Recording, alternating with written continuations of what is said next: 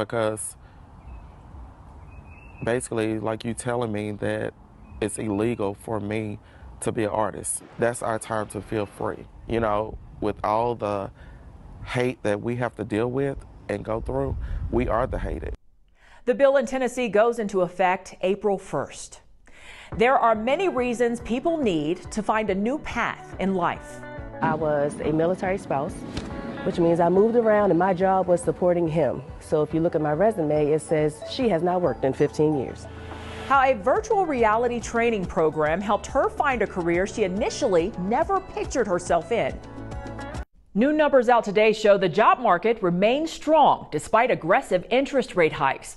The U.S. added 311,000 jobs in February. It's a drop from January's gain of 504,000 positions, but still higher than economists predicted. Leisure and hospitality added the most jobs, followed by retail and government. Amidst the country's ongoing labor shortage, few sectors have been more impacted than the auto industry. But the problem is also giving way to unique solutions involving cutting-edge technology. Scripps News photojournalist Ben Worsley shows us how. Most people that's here want to be here, so they come in and they want to work, they want to learn. They want a battery already. I call it the field of dreams model, right? If you build it, they will come. You're real dirty, see? Who doesn't want to be a badass female that can work on cars? Vehicles for Change is really a unique, innovative nonprofit. So we take donated cars and then we actually repair the car. We train individuals, most of whom are coming directly out of incarceration to be auto mechanics. Change them out. So now they work on the cars and then those cars are awarded to families. Made some bad decisions and choices, wound up incarcerated. It was burglary. Decided I needed to do something to better myself so when I come home I can support myself and my family, and got into this program and I never turned back. I recently got divorced and I'm a nearly single mom. I have never been incarcerated. I think I may be an anomaly around here, I don't know. But life still hit me in a way that required me to find another door. I was a military spouse, which means I moved around and my job was supporting him. So if you look at my resume, it says she has not worked in 15 years. Across the country, there's more than 70,000 vacant jobs that they don't have anybody training for or are going to go into those fields. And they say that in the next 5 years, that number is going to start to reach 400,000. As a female, it's given me the confidence to walk into a shop. And when they say you need to get your sway bar link fixed, I can be like, oh, you mean this part right here? Because it's giving a little some play, right? Okay, got it. When they leave here, they're usually starting anywhere from $18 to $25 an hour. They're making $50,000 a year. So we developed virtual reality so we could really kind of increase the numbers exponentially across the country. As far as we know, there's nobody else doing this. So this is really cutting edge stuff. Typically, you're looking at an environment where you're about 6 hours of training. We have 3 different lessons, one for oil change, one for balancing and rotating tires, and one for replacing brakes. This is exactly what a standard garage would look like.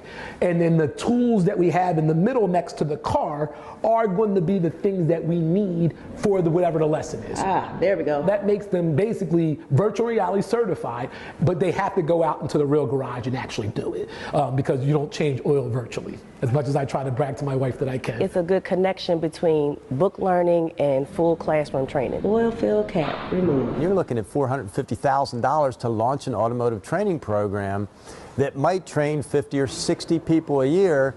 And for $50,000, using virtual reality, you can train 60 people a year. We'll be able to train people across the country. You know, we'll be able to impact the void that the employers have in the technician field. I know I look funny. Eventually, I think I may want to be a state inspector. Maybe one day I'll have my own shop. That seems like it could be a really cool field to go into. Sit in the office, do the paperwork.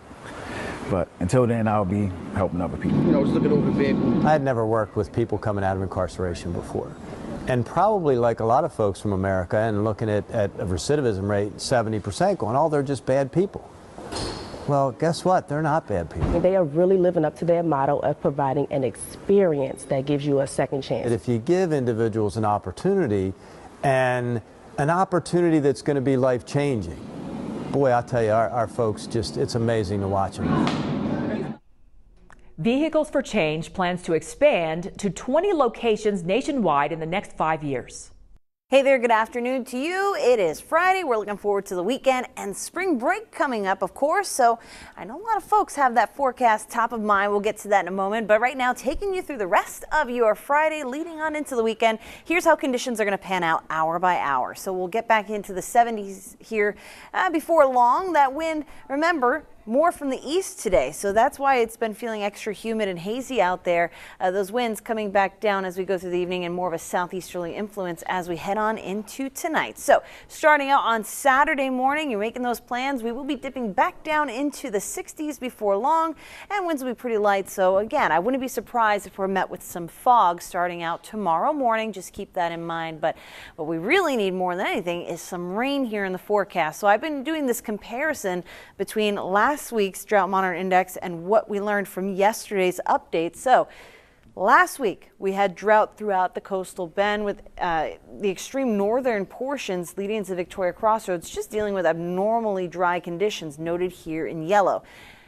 Yesterday, Thursday's drought monitor index showed we have worsening areas of drought. So we have that moderate drought extending all the way through most of Goliad County and into Refugio County. But in our southern zones, Falfurrias, Hebbronville, you are two communities that are already in an extreme drought here in the coastal bend. So we desperately need some rainfall of some kind to come. So it's nice that we have a cold front on the way. This looks to arrive by Sunday night.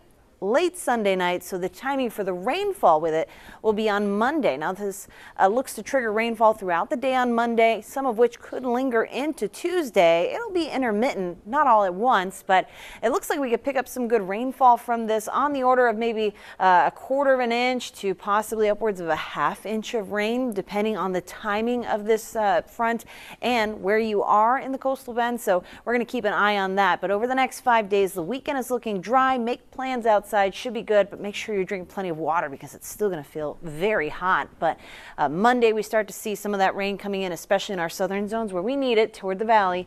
Tuesday we'll get some more of that rain more widespread. But we have two cold fronts that will be on the way, and so that will cause our temperatures to cool not only back to normal but dipping below normal at times.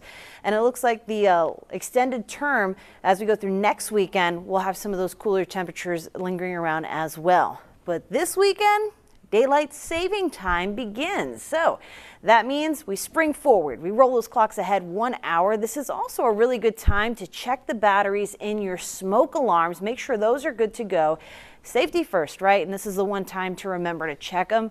So make sure you're doing that. But all in all, we lose an hour of sleep. Might be worth it because our sunsets will be significantly later. 7:36 p.m. will be that new sunset time.